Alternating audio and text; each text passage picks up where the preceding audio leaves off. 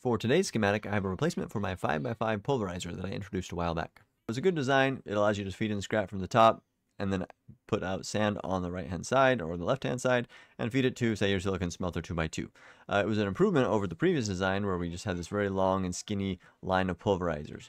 Now, the problem with this one is that it uses a lot of silicon, and instead of this design, I now have what I call the scrap arrow. So I say that because there's kind of an arrow shape of these pulverizers.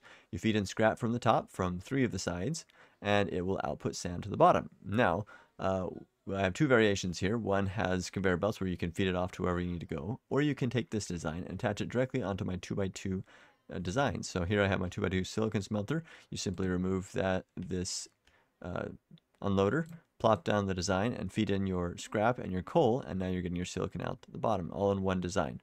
Now, this is very useful because you can apply it to all of my 2x2 designs that require sand. You can see you feed in your scrap from the top, feed in your other materials, and now you're getting your materials out the bottom. And this works pretty good. It's not your perfect ratio, but it does get you most of what you need. Now, if you have a little extra, if you have 2 factories right next to it, you can feed off some to the next factory over. In this case, the kiln didn't need quite as much sand as we're providing. Or you can go ahead and copy the bottom 2 rows of the 2x2 design and paste it down below and make a 2x3. Here I have one of the kiln and of the pyrotype mixture. And this gives you a pretty good use for all of that scrap to convert it to sand, and then you can make whatever you're needing.